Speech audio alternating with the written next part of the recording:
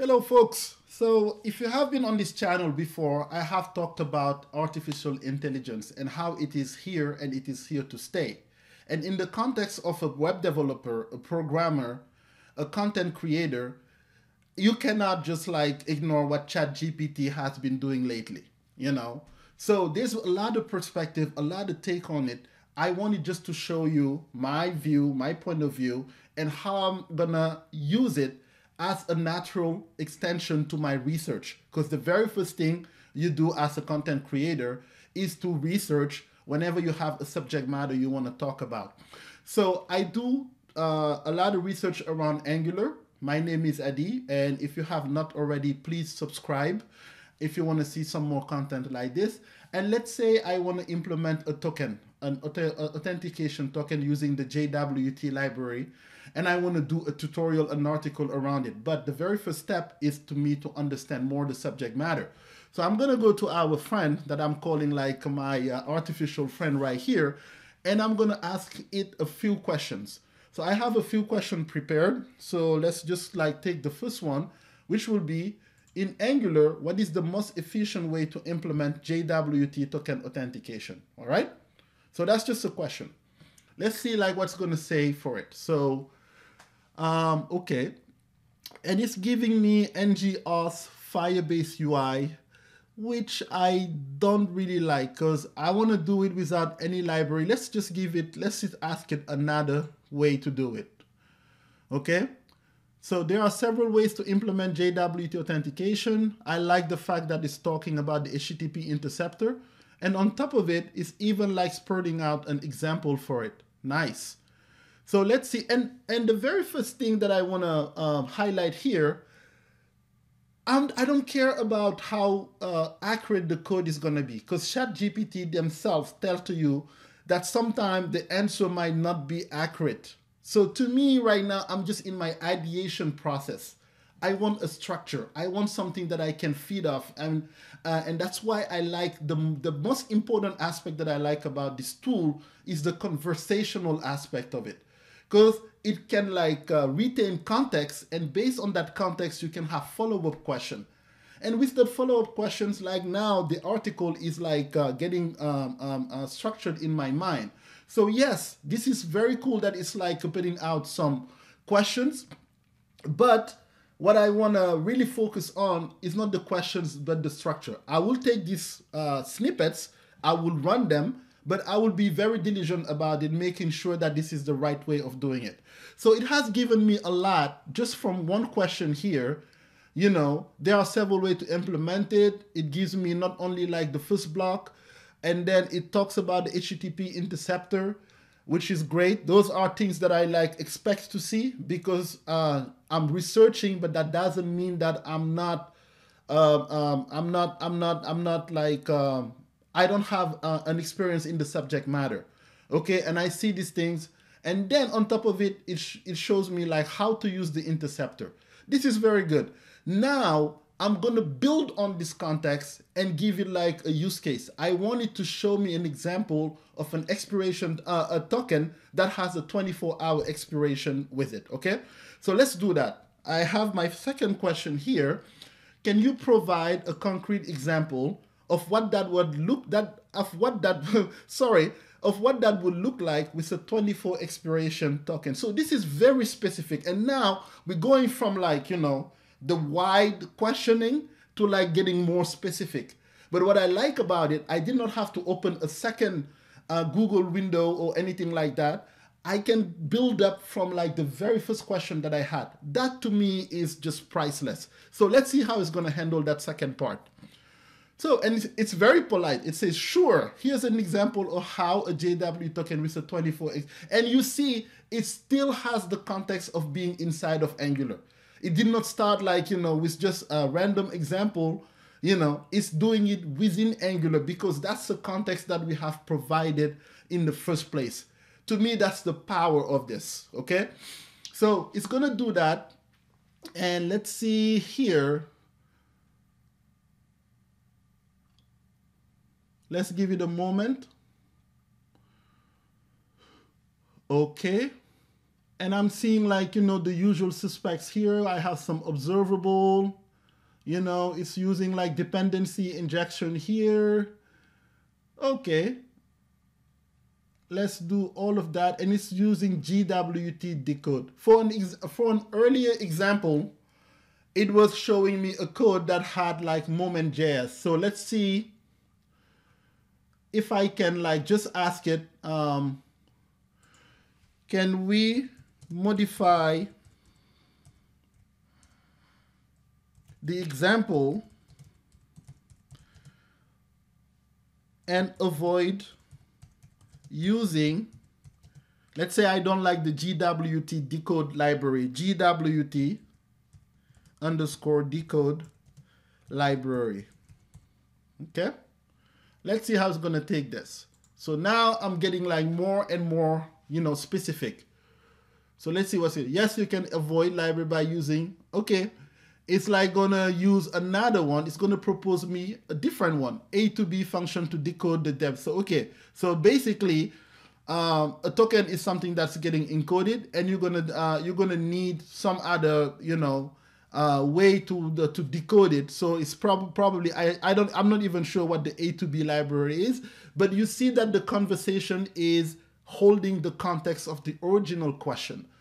So to me, I cannot emphasize how much powerful that part is. So it's going to do that. And let's see, okay, let's say that's a very good example here. I'm getting like, a lot of value into this. Of course, everything here is going to be double checked. Okay. And I'm going to show you a cool trick to double checking this, like, if you're going to do any type of academic paper and anything like that. Let me see in my pool of questions if I have something else. So now I want to ask it, this is like assuming that I have one module. Like, let's say now I have this huge Angular application with a lot of feature modules. And I want to see how to make sure that every single time I send like a request, it can be intercepted properly and then have like that, the token properly added to the request. So I have this, this question. Now, if I have multiple feature modules and a complex routing system, how do I ensure that the auth token is always attached to my server request? Okay, so let's put that in. And what is my friend gonna do? So it's saying like, okay, if you have multiple, okay, it's even talking about higher order components here to wrap your routes and handle the authentication logic. And it's giving me like, an example. My question might be, hey, what is a higher order component? That might be something that I can have now as another subject of content creation. I might know it, but my audience might not know it. So now I did not even know that it was possible to put the two together. Now I have another idea on top of what I had. Okay, so it's showing me one that has the route and everything like that. Okay. It's very verbose, which I kind of like because I have a lot of things to look at, and I can just copy this code. But if I was not happy, and that's the thing that I want people to understand, and now it has a network error. Let's just do a quick try again here. It's gonna have some network error now because the ChatGPT is being used by millions of people. I mean, I don't know if they can handle like the network surge, but let's try it one more time and just see. We are almost at the end of the exercise anyways, but you get the gist of it. The conversational part where you can have context, because typically you will open up like every single research will start with a Google, with a Stack Overflow, if you like, in the programming, like, industry. And then you will like check one page, and then you're going to take some notes. You're going to take your own knowledge. You're going to go check a book. You're going to check a video. And all of those, you can just like, if you just know a cool way of questioning this tool, all of that can just be like, embodied in this conversation you're having with this magnificent AI right now. And I told you, artificial intelligence is here to stay. So let's say it's still having problem with this question. I'm just going to move to the next question, okay? So the next question would be, I'm gonna introduce a whole new concept here because Angular now has standalone components that have been like stabilized since 14.2, I believe, and in V15 they are now like they are an approved API. And I was even joking with some of my friends last time that for standard, because we always find acronym for things, standalone components, we're gonna call them stacks. So I'm gonna introduce the acronym stacks, which I know that ChatGPT maybe has not seen yet, and I'm gonna see how it's gonna handle it. So let me just add this question. But Angular has recently introduced standalone components, STAC. Can you provide an example where we attach to the interceptor, where we attach the interceptor to a stack? Let's see how it's going to handle this, okay? So it says that I have too many requests. Please slow down. So I think that, it's getting like a little bit overwhelmed because all over the world right now, people are using this tool. So let's give it a little second.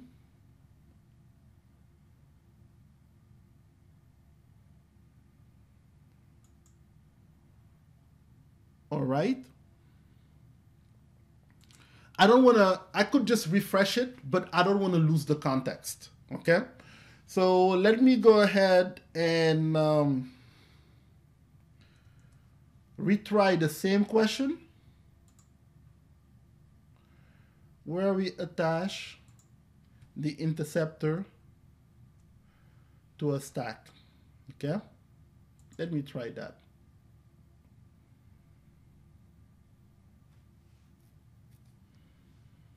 Hopefully this time around it works. And I'm not surprised. I mean, ChatGPT has opened, the floodgates because at this point you can ask it about almost anything. As long as I think it's like 2021 and beyond, you can pretty much ask it about data points about anything. So I'm going to try one more time. And if it doesn't work, I'm going to just give you like 2 tips and my closing argument. So let's try one more time for this question.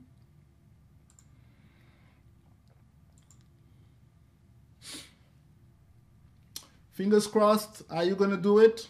Yes, no, maybe. Drum roll. It's thinking, but I think it's overwhelmed. So, okay. So they're having network issues right now. That is understandable because they're having too many requests right now. The last thing that I will do, okay, is in my questioning, the last question that I'm gonna, the way that I structure my last question would be something like this. Finally, can you provide articles and video resources where I can learn more about this subject? So now I'm expecting the AI to go and package a subset, of research, articles and videos that I can just have as a reference.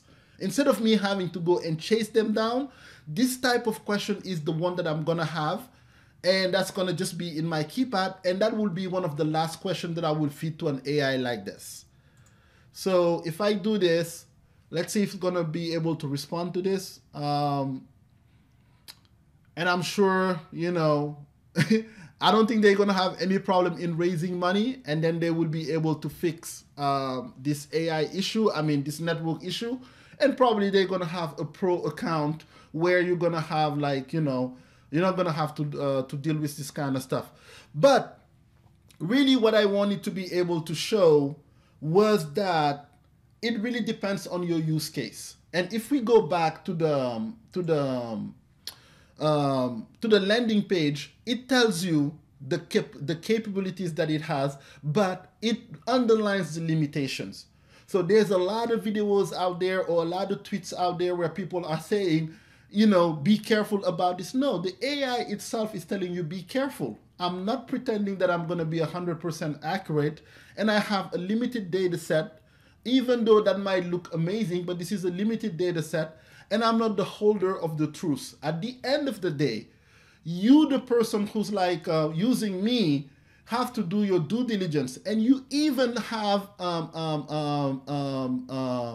luxury to give me new information. You can tell me if it is correct or not. So if I just give it like a stupid little question like, what is, well, there's no stupid question. What is 2 times 2, you know, and come on, it can handle that. If I give it a simple question like that and it gives me something else, you know, I can always tell it, hey, you made an error. So the thing is, what I wanted to underline today, okay, 2 times 2 equals to 4. And here you see that I can say, I can add more feedback, or I can do try again. You know, it really is telling you this is a research project. So take it with a grain of salt, but take advantage already of the benefits that it provides with the conversational aspect that I cannot even see conversational. So if I was to say down, for example, it will tell me provide additional feedback. And that helps training, like, you know, the algorithm here. Like I can put my feedback, I can put like if it is harmful or anything like that. So please work with it. But instead of like turning it down or like saying like, hey, this is not good or whatever, use it for your use case, do your due diligence, you know. And then if you're going to use it to create content that you're going to share with the rest of the world, make sure you double check everything that it puts out. And then, you know, make sure that you validate the content of that. AI can make a mistake and then we can look away and say, okay, but if you are a content creator, you don't have that luxury. You have to give people like, you know, the right information. So that's my take on it. I am super excited about this new tool. I am super excited about like the possibilities of what it can do and how it can enhance, you know, the content creation like workflow. I'm in love with it already. I hope that, and I know that it's going to just only get better. And I can only encourage you to embrace it and see how it works for you. Until next time, take care.